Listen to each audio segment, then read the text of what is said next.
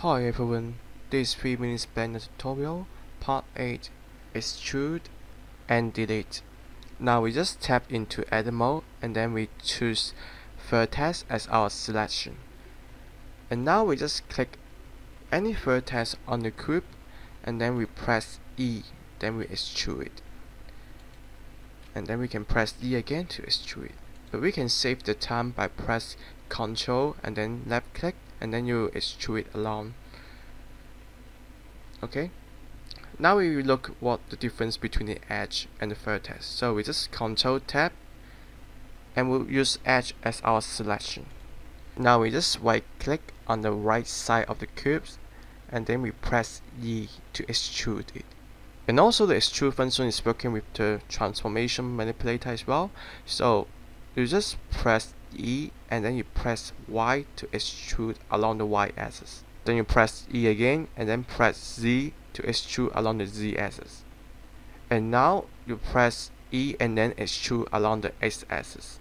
When you extrude along the X axis, you will find out it forms a straight line because the edge overlap, and the overlapping edge doesn't form a face.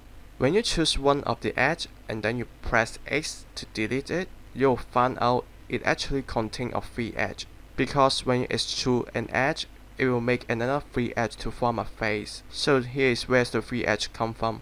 So now we just Ctrl tab to the face and we want to see what the difference between the face when you extrude it.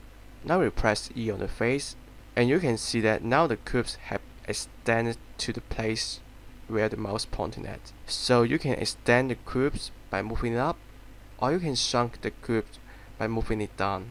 Now we try to delete a face and see what happened. Press X and then face, and the face gone. And now we want to delete an edge. When you delete an edge, you see the face gone as well, because in Blender, any vertex edge which are not connected, they won't form a face. You can try that on delete a vertex as well, and then you will see why. Now we just Ctrl tab back to the vertex, and then we delete a vertex. As you can see that when they are not connected, the face will disappear. Now we try to use the new function subdivide. We just press Z, change to wireframe mode, and then we choose two vertices by shift, right click, then you subdivide.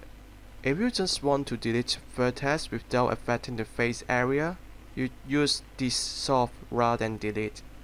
So you just press on the middle vertex and you press X and you choose dissolve vertex and you press Z and you notice the face is still here.